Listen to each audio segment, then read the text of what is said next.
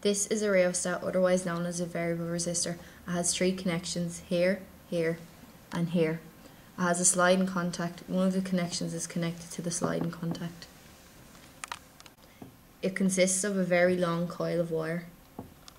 The length of the wire between here and here is 0, hence the resistance is 0. And by moving the sliding contact along the wire, the resistance from there to there is increased.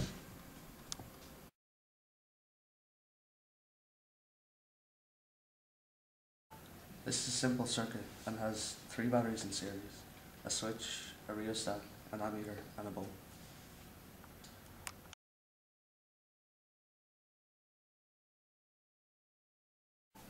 Here we're using the rheostat as a variable resistor.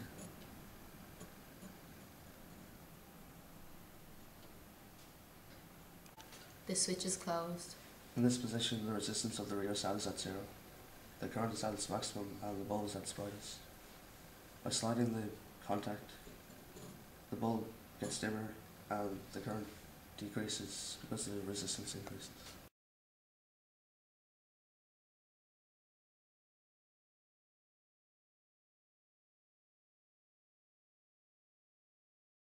We have 4 batteries in series, which give a fixed voltage.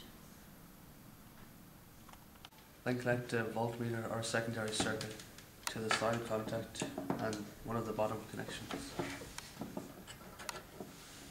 The switch is closed. By moving the sliding contact, we vary the voltage.